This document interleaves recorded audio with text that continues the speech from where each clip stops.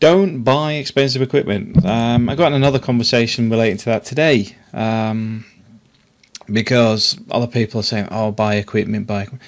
You don't know what you're going to film yet. You don't know what people actually want to see. I mean, some of the videos I did years ago, I randomly still watched, and they were on the worst camera possible.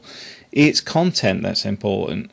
Learn how to edit software. Don't buy software. What you need to do is get your head around what you've got available now, what's available in your hands, what camera, what software's on your machine. Learn that first before you go and waste money on things like, say, Sony Vegas, Camtasia, what I use, or anything else. Because I was using Movie Maker, but I've used Camtasia because I find it works better with my machine. It's better for editing and things like that. But that's my personal preference. You don't even know what the software does yet. So before you go and invest in anything, start with the basics. Now, this video is more to do with finding channels that you can work with.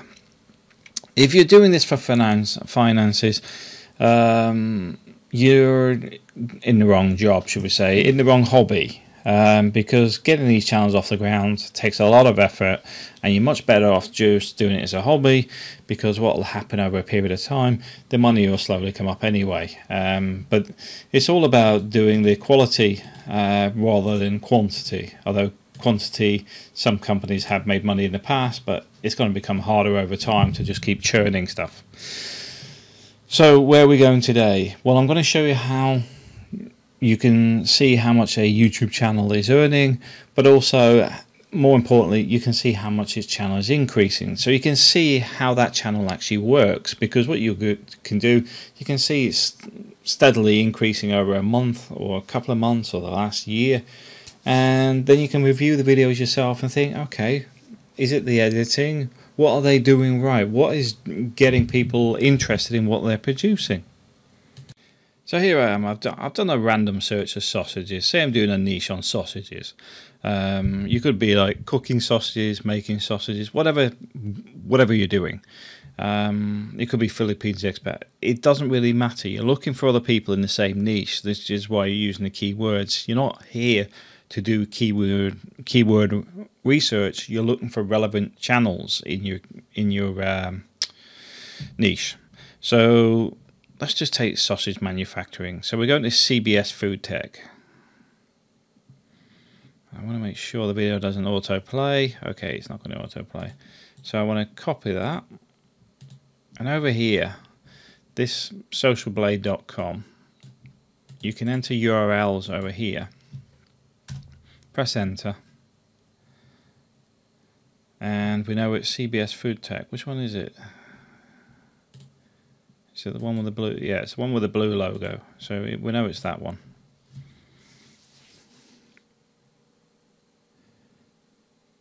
And when it loads up, oh, they don't actually charge anything for their video. Okay, so we picked a bad one there. Well done.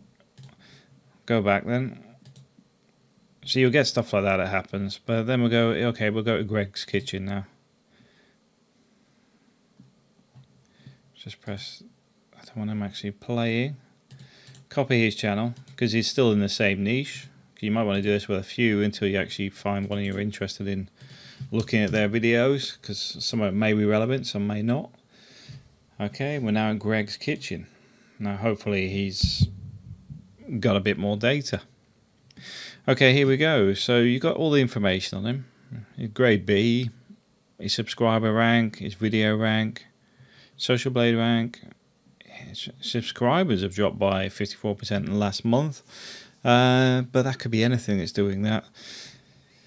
And his views is going up. So you can see he's still got a fair bit of views. What he makes per month, what he makes per year. These are estimates. Don't take them as gospel. What I'm interested in when I look at these things is more to do with the increase in views. So he's averaging about 15,000 views a day. So he'd be quite an interesting channel. Because he's slowly climbing up, as you can see. So his subscribers have shot up here as well. So he's done something there which is working really well. You know, maybe he's offering a free pizza kit or something, free sausage kit or something really spiked his subscribers.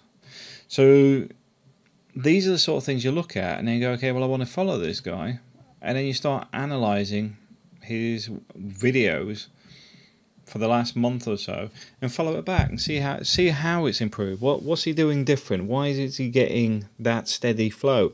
And then you can start to understand where you need to be working from for your own videos, because analysing other people that are already successful at doing it have a lot of good information already, because you're actually learning from their mistakes, because they've already made the mistakes and improved on them, and you could go back to their beginning and maybe even see the things change over a period of time and learn from them.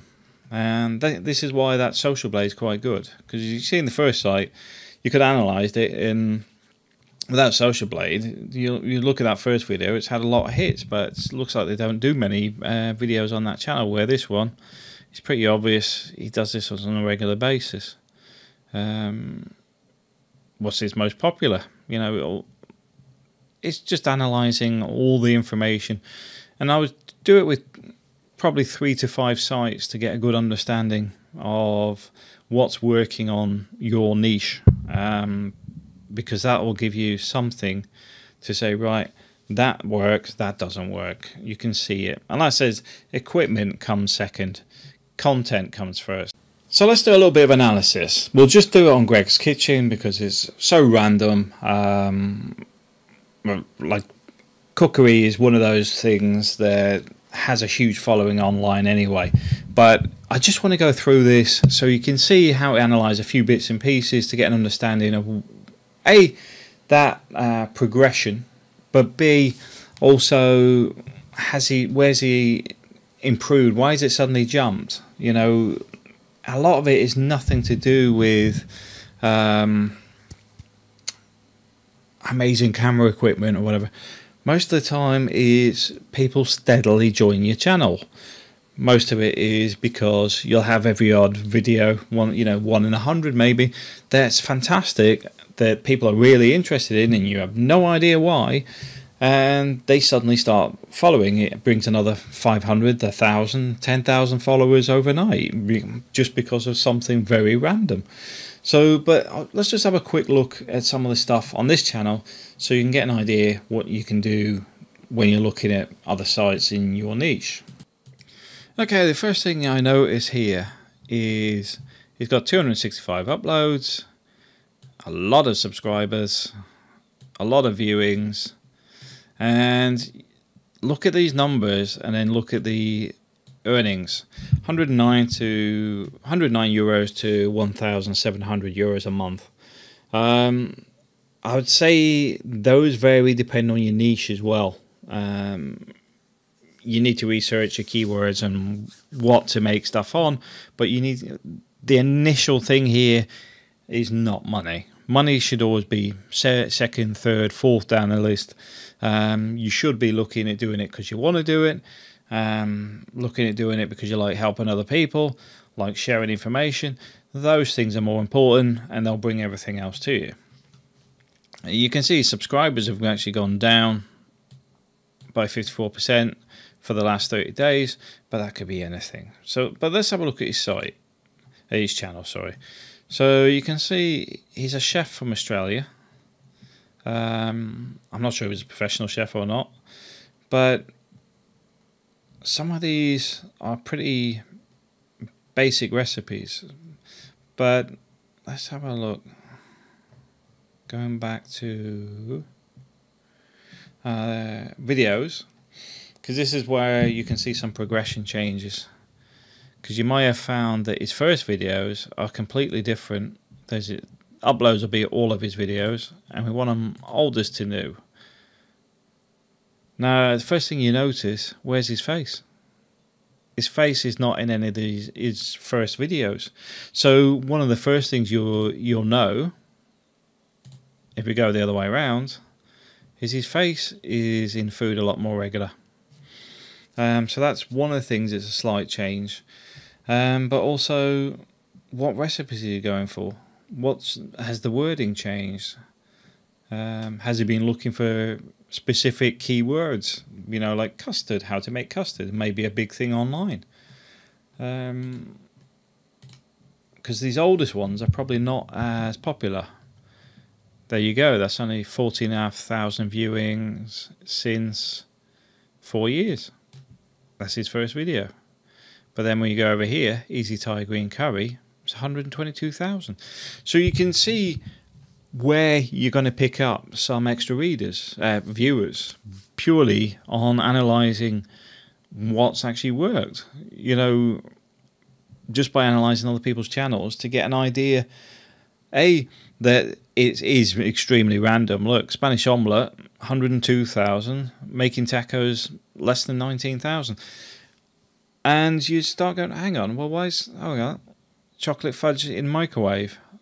So microwave cooking, or is it chocolate fudge that's actually given a lot of views? All these sort of things are just a bit of analysis to understand where things are going right and where things are going, well, not wrong, not as good. Because there is no wrong. You're on a learning curve. There you go. How to separate an egg white from a yolk. Crazy amount of 1.3 million. KFC fried chicken recipe. Potato chips thing. You can see everything can be diagnosed. And I'm not saying just copy everything he's done. That's not what we're doing this for. It's to actually analyse what is going right for him. What is he doing right? So you want to view some of these videos, what's changed between the first ones and the last ones, to get a feel of what you can do to improve your video quality before you even start making your first one.